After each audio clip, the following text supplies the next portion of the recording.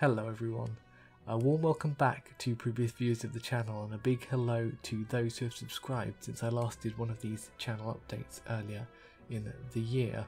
This is the June 2024 update. I want to run through a few things about the short and longer term future of the channel. And yeah, I suppose the first thing I want to do really as we look at Slay the Spire here on screen is run through a few of the ambitions that I had at the top of the year, and then how that is playing out currently is what I would like to address. So in January, I was hoping to continue my Divine Divinity playthrough and get like a good chunk of episodes out of that. Because that was a series that I started a long time ago and I was really keen to return to because I really enjoy it as a game, and I enjoyed the kind of the little narratives that I could weave as I was playing along, and I'm really happy that I consider I have achieved that. Really, it's been Divine Divinity episodes pretty much one a week for several months, and I'm really pleased with how that's turned out. It's got through kind of two I'd say broadly two narrative chunks that I found really fun, and particularly I'd encourage you to check out, if you haven't already, the most recent episode, which I think I called Die Hard, which was a bit of a nightmare to play and record. To be honest, it was quite an effort of editing as well, but I think it's turned out as a really fun episode that kind of shows off both the tone with which I approach the game and kind of the nature of playing the game as well, whilst kind of trying to maintain a role-playing veneer as well. So I think if you want an example of what the playthrough is like, that's probably as good a place as any to dip into it. I do usually start the episodes with a recap of where my character Jeanne has got to on her adventures. So if you were inclined to see what my Divine Divinity playthrough is all about, probably check that one out as a recommendation from me. And the other ambition I had was to follow up on any kind of partial or incomplete series, so revisiting things like Dune 2, which has been on the back burner for a long time, and try and polish those off. And I also really want to get back to live streaming, and that is where we come to what we're looking at now really, which is Slay the Spire.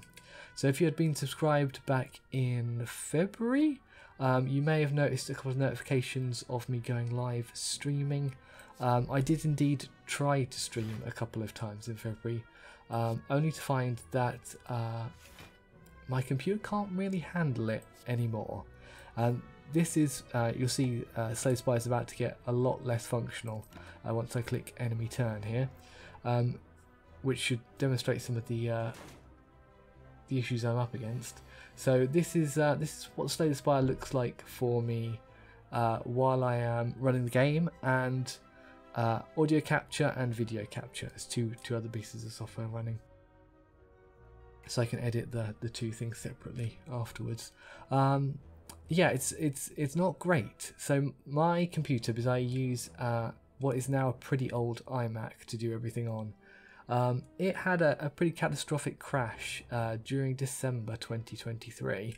I did manage to get it repaired, but that involved ostensibly a significant downgrade in its graphical and processing capabilities. So it can't handle me playing Slay the Spire while there's screen capture going on. It just can't do it. Let alone doing that and also passing through video to streaming software.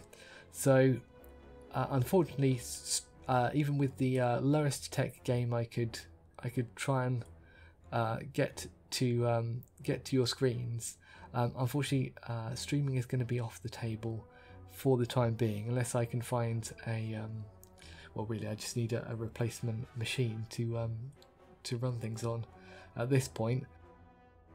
But that's not looking like it's an easy thing to achieve. So that's that's probably a long-term project, is to get back to streaming, unfortunately.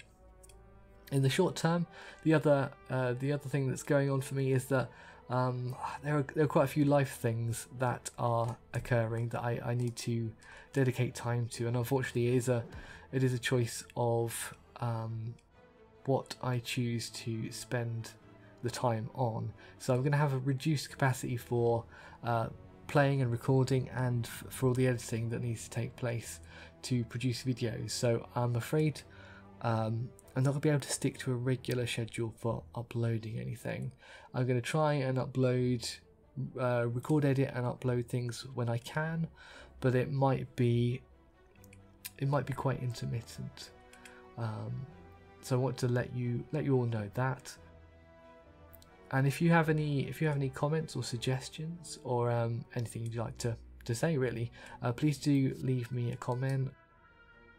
You can probably drop something in the community section of YouTube as well, if there's anything that you would like to let me know. That would be fine. If you want a little mini opinion on Slay the Spire, it's a game that I have sunk many hours into. I really enjoyed playing as the initial 3 characters, and I found it like a pretty forgiving difficulty curve to get through to kind of the qualifying endpoint of each of those 3 journeys. I locked the 4th character, the Watcher, I think they're called, and then the game basically flipped on its head, for me anyway, and the difficulty rose incredibly. So I've desperately tried to get to the further stage to like fully complete the game, and it's been very difficult for me, and I've kind of lost the will to do it, really, because a lot of what you see in the course of the random generation repeats frequently enough over the course of that many runs through the game that you get pretty bored of the same things, and without the ability to exercise more control over your starting conditions, I kind of can't be bothered with the randomization either. So one of my ideas for streaming earlier in the year was to try and get some audience help to get me to finally slay the Spire, which is still something I would quite enjoy trying out, had I the technological capability to do that. But if you've got any hints or tips, leave those in a comment too, because I'd be happy to read them. Yeah, I'm gonna leave it there, and until we next see each other, take care, and my best wishes to all of you. Bye bye.